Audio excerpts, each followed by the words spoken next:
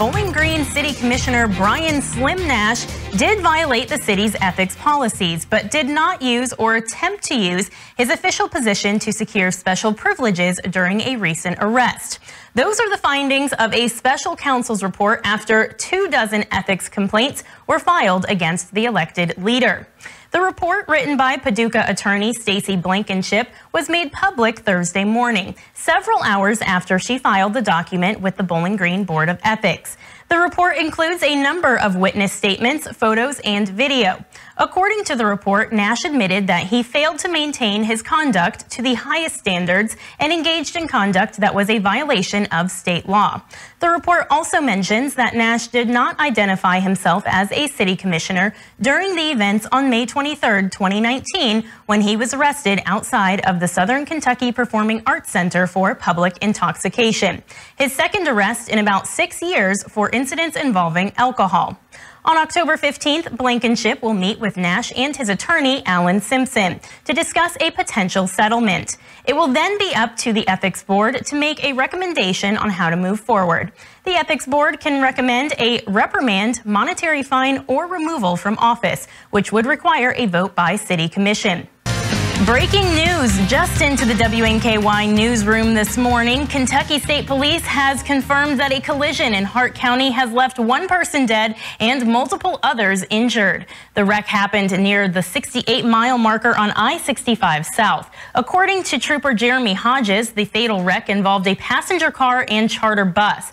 At this time, a detour has been established at exit 71 southbound as crews are on the scene now. WNKY's Matthew White is also at the scene now, and we will continue to update you on air and online at WNKY.com as we learn more.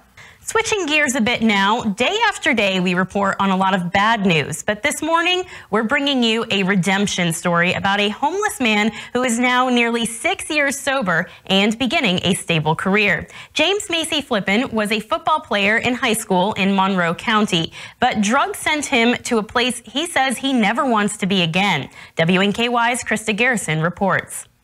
That was Kristy Garrison reporting. Flippin says he is thankful for every person who helped him along his journey of redemption and has a goal of becoming a minister someday. Well, the city of Bowling Green will officially open its first public driving range next week.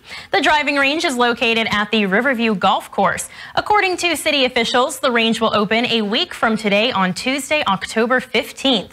The driving range is part of a $725,000 renovation project at the course. Last March, city officials voted in favor of spending the money to add the range and redesign the course by making it shorter with brand new putting greens.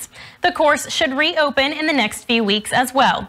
City officials believe the range should generate $150,000 in revenue every year. As the city of Bowling Green continues to expand, you might have noticed an increase in traffic. Well, the city's Public Works Department has taken action to help alleviate some of those daily traffic woes.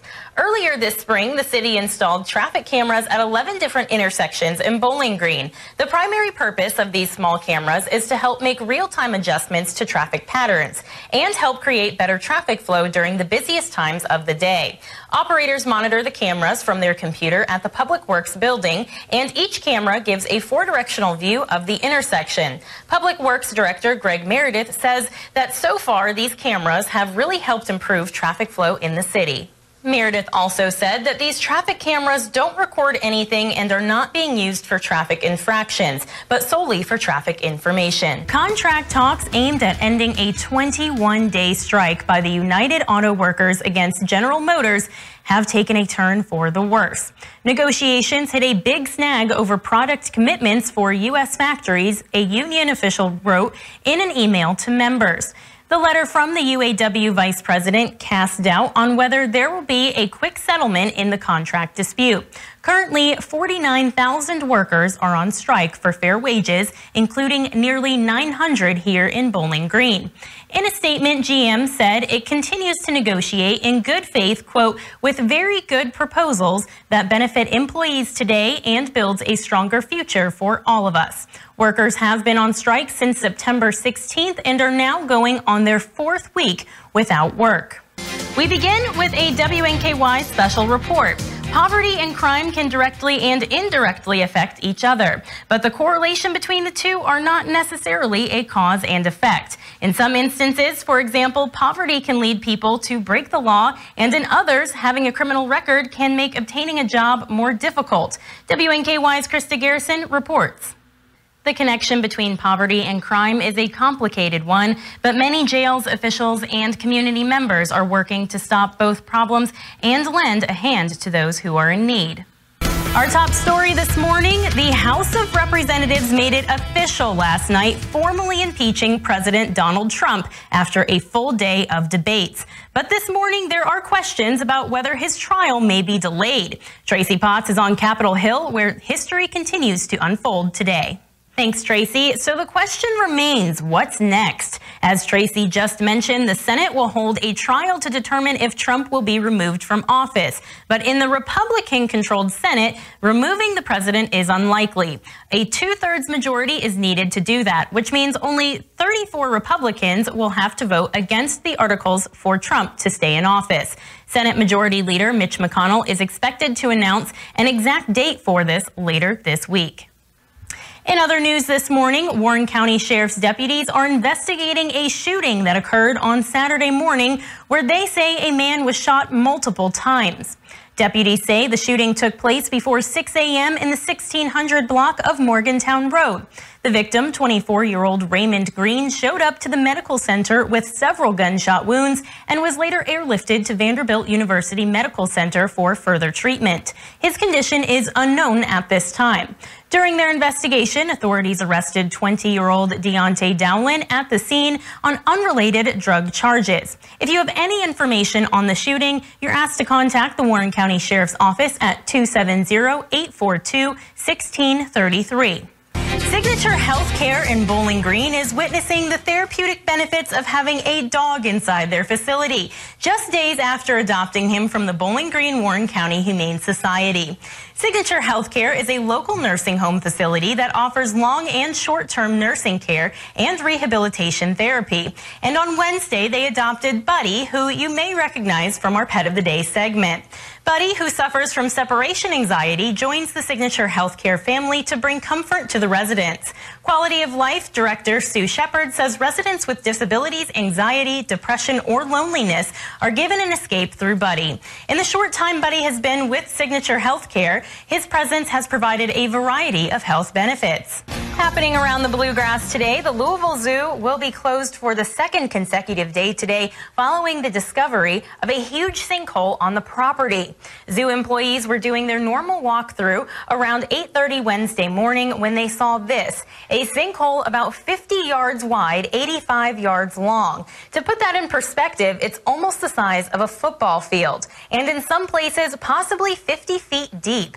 No damage or injuries were reported because of the sinkhole. Officials are still monitoring it to see if it grows. Louisville's Mega Cavern, which is located under the zoo, is also off limits for now.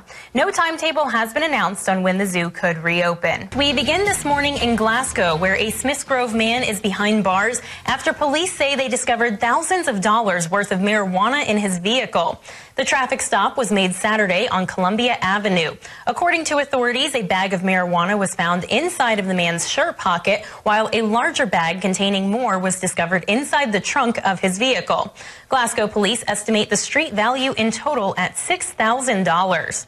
The man arrested is 25-year-old Quincy Austin. Police say he admitted the marijuana belonged to him. Austin was arrested and charged with trafficking in marijuana. He is lodged at the Barron County Detention Center. Happening around the state this morning, Attorney General Andy Beshear is urging everyone in Louisville to be aware and look for the signs of human trafficking this Derby season.